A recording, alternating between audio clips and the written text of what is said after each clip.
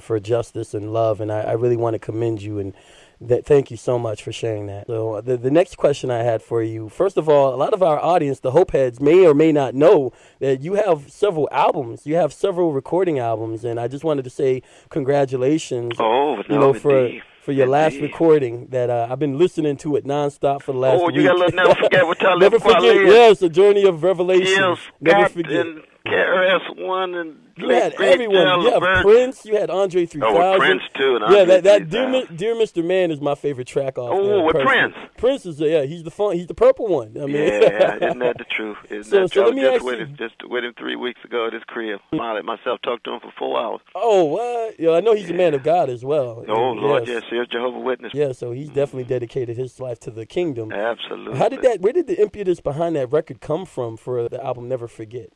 Well, it actually came from Brother Mike Daly, my brother in Sacramento, California, my blood brother Cliff West. Because as you know, this is our third album. We did Sketches of Our Culture in 2001. Yeah, my favorite one off of that was Elevate Your View. Oh, yeah. Yeah, that 70s song. My mom likes the 70s song. Oh, that's so nice. That's so nice. My brother wrote that one. Oh, God. Now, that's the one that got me a little trouble with brother Larry Summers. Among other things.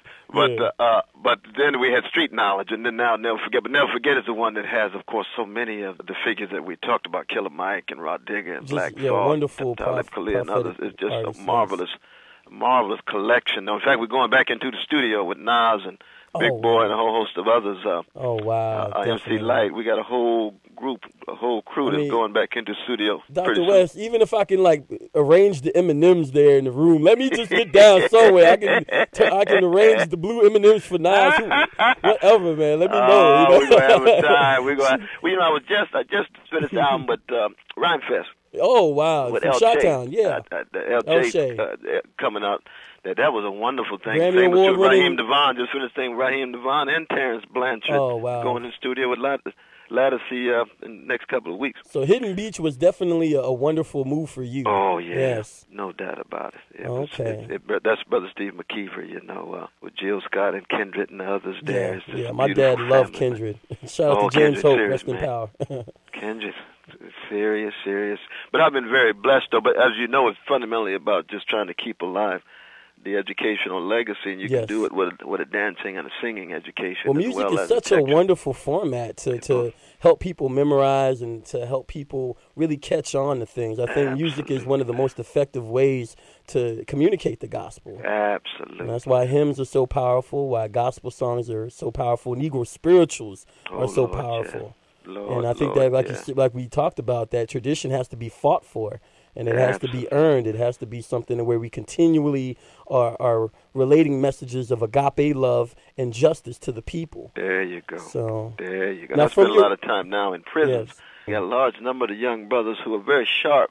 Yes. But many of them just learn how to read, and so we use a lot of the CDs and the books as the basis for education. And so, so never forget to put the CD in.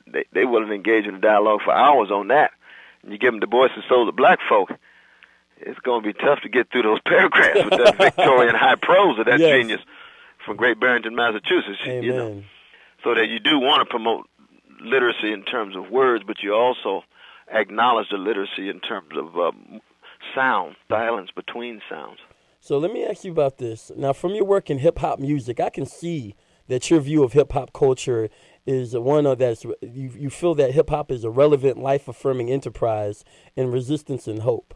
So in your own prophetic voice, where do you see hip-hop culture going from here, 2009 and beyond, Dr. West? Well, it's a good question. It depends on who it is. On Friday, I'm going to be with Lupe Fiasco at Grand Rapids, Michigan, at Calvin College. We're doing a beautiful thing together. Touche, Lupe. Touche, Lupe. The cool. Serious Chicago Muslim brother. Yes. Lyrical genius in his own right. He is. But if it follows Lupe, that's one thing. But the important is we had to make space for the Lupe Fiascos and for the progressive prophetic hip-hop. Yes. Because, see, hip-hop is not the kind of thing that people just have, again, some spectator-like attitude. Hip-hop Yes. is a world in which people live. Now, not everybody. My mother don't live in the hip-hop nation. Mine either. But exactly. But for so many young brothers and sisters around the world, I was just in Japan where they had a long discussion. I was there last year. It's Is that right? Yeah, Tokyo. Oh, yeah. The Black Music Magazine, they had a long interview. They love rap music. Actually, the Japanese market, I think, is the second highest selling rap market in the world, besides Germany. People don't know that. And the BMR, the magazine that they have is better than most American magazines when it comes to black music. It's just unbelievable. Yes. I was in their offices in Tokyo. It's just unbelievable. But what I'm saying, the young people all around the world live in a world where they inhabit hip-hop music. It's being part of the hip-hop nation.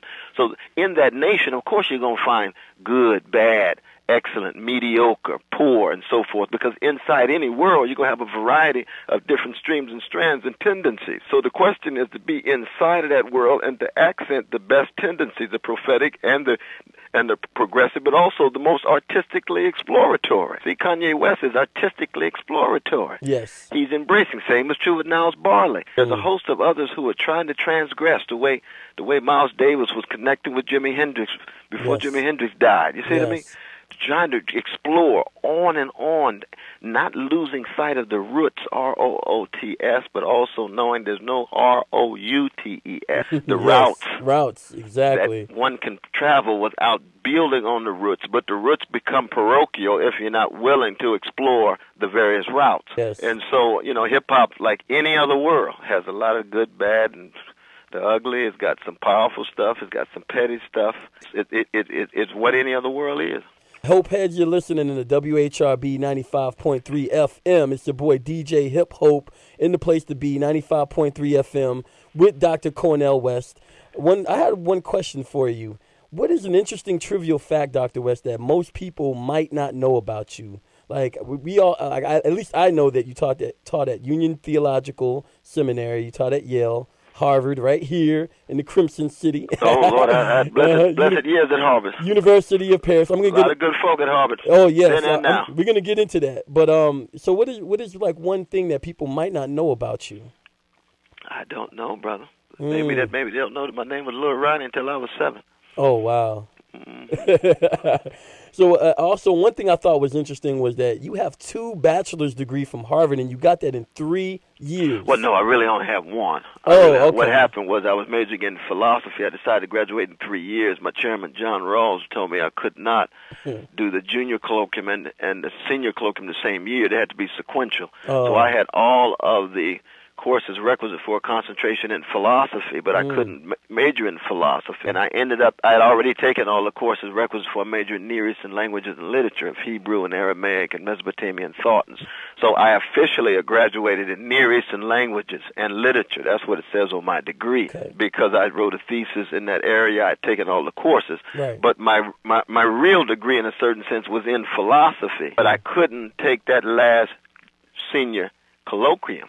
And so it's only one. I know Brother Tavis and the others from the speaking agency sometimes say it's 2, but it's still officially only one. But it's only 2 in the sense that I went on to graduate school in philosophy based on my courses in philosophy. Okay. But my degree is in Near Eastern languages and literature. Okay, cool. Now, if you were to sum up your theology in one statement, how would you do so, Dr. West? I think it would be, we must forge the courage to love our way through the darkness of the world. That it's a love-based, love-obsessed, love-preoccupied orientation, which has to do, of course, with desire for being with, identifying, empathizing, being in solidarity with others. But it also requires a courage. And the love that I'm talking about could be love of wisdom in the Socratic tradition, the love of the life of the mind, the love of the world of ideas. It could be love of beauty in the tradition of a Shelley or Keats in English-speaking poetic history. So that love takes a number of different forms. Yes. But